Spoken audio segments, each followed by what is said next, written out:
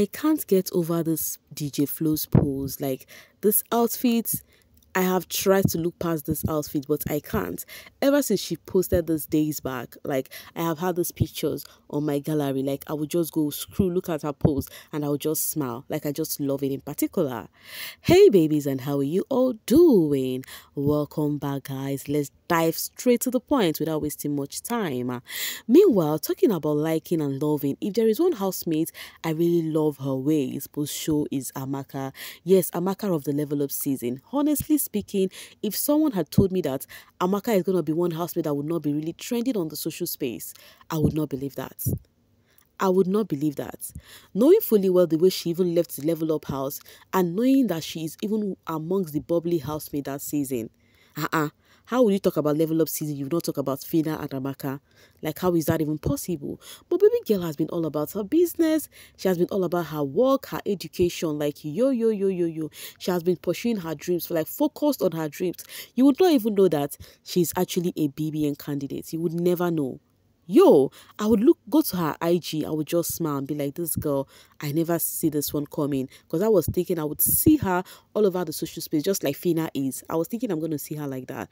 But no ways, nothing as that has happened. You know, she actually surprised us.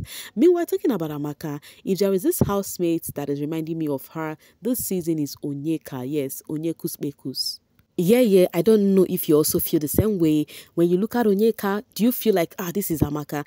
When it comes to being nosy, like gossip, this, they are the same. When it comes to intelligence, because Amaka is also intelligent, guys, they are really the same. Like, she's one housemate that reminded me of Amaka. Now, imagine Onyeka leaving this house this season and you don't get to hear about her on the social space. Do you think that is even possible? That's how I feel about Amaka before, she went mute, face her business, travel abroad and doing her thingy. Okay, meanwhile, talking about Onyeka has been trending a whole lot. Let's see some of the reasons. Now, one of them is Swabali, her dog. Because of when the family came, and was actually sending their shout outs, Onyeka was talking about her dog. Oh, where is Swabali? Where is Swabali? You would think she's actually talking about a human being. You don't know it's about her dog. Where is Swabali? Oh, Swabali did not show. Swabali did not show.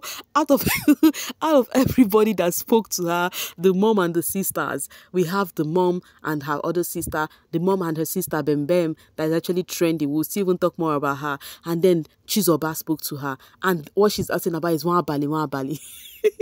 So now Nwabali is actually trending on the social space. Though her sister revealed that the reason why the dog did not appear on the video is because the dog does not want to stay in place.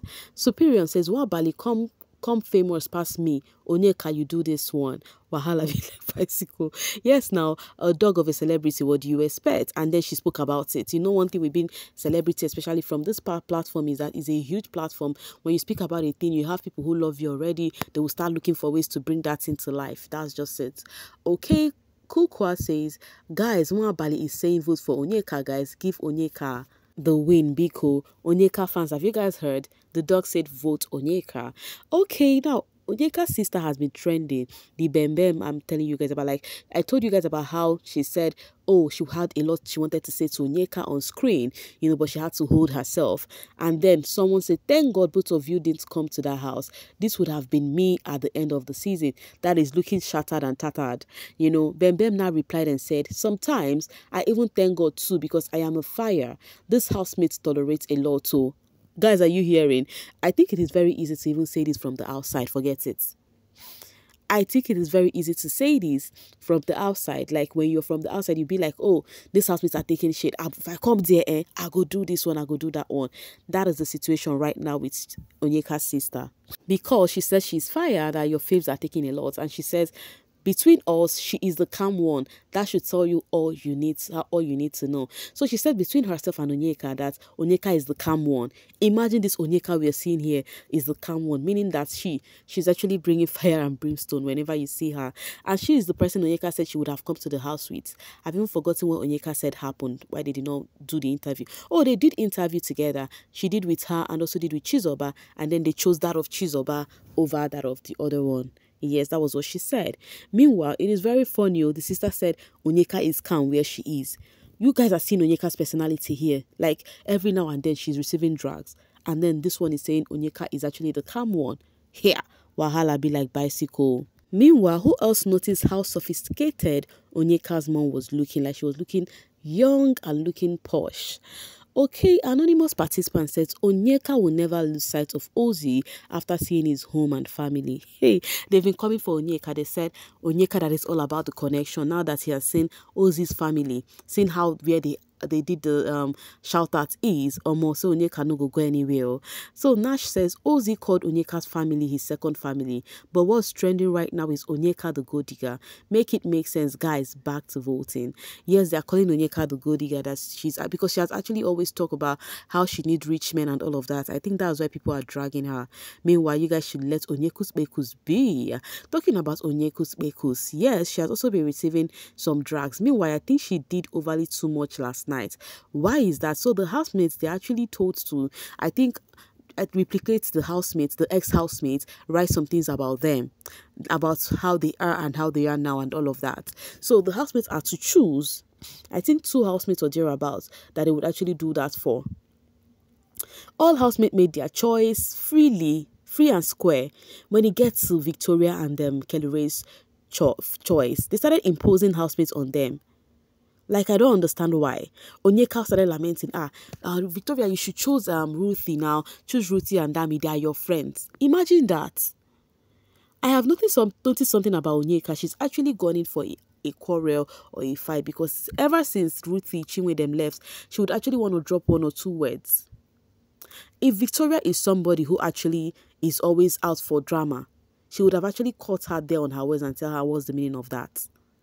In fact, if it was maybe Onyeka reversed to be the case and Victoria was telling Onyeka, imposing it on her to actually choose Dami them, knowing the way the situationship was, you know, how they were giving them little attitude when the Dami left, she would actually come for her, but no, she kept mute because, you know, she would be like, no, be all this one be my problem now.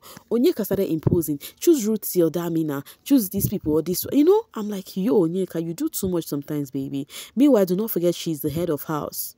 Yes, she's actually the head of house while the decision was being carried out. But that does not give her the room to actually, you know, impose it on them for Victoria and Kellyrae on whom to choose. So because of that, people have been dragging her.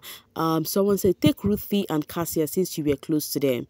You know, because even Victoria wanted to take Sean, her partner. But when he took Sean, you know. Someone said, I tire now by force. I like Kelly's response to her. She too do. Very jealous and bitter. Others are moving on. She's in bitterness. Victoria and Ruthie were not close. She was close to DJ Flo. Exactly. She was close to DJ Flo. That's the truth. DJ Flo was that lady that was really... In fact, they had DJ Flo and Victoria shippers then. You know, Onyeka is finishing me this night. Kelly and Victoria are her next victim. Like, I don't understand why she would actually want to talk about it. Every opportunity she has, she would want to talk about it. Imagine if someone is talking about most of the behavior she displayed this season every now and then. Like, I don't get it. She's just very lucky that Victoria is a calm person. If not, they would have actually had disagreement last night.